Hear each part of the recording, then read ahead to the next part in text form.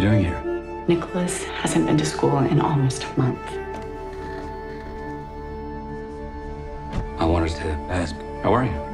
Has something happened? You realize the school is talking about expelling you. Can I live with you? You said you don't feel very close to people your age. Your other son, he needs you as well. And you're at work all of the time.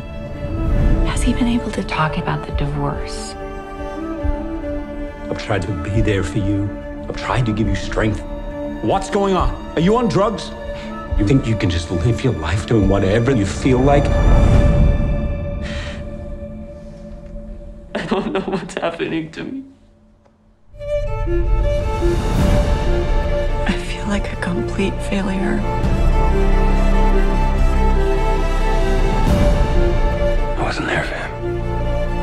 There used to be so much joy in our family. You give these big speeches about life, and then you abandon us. I have the right to reinvent my life!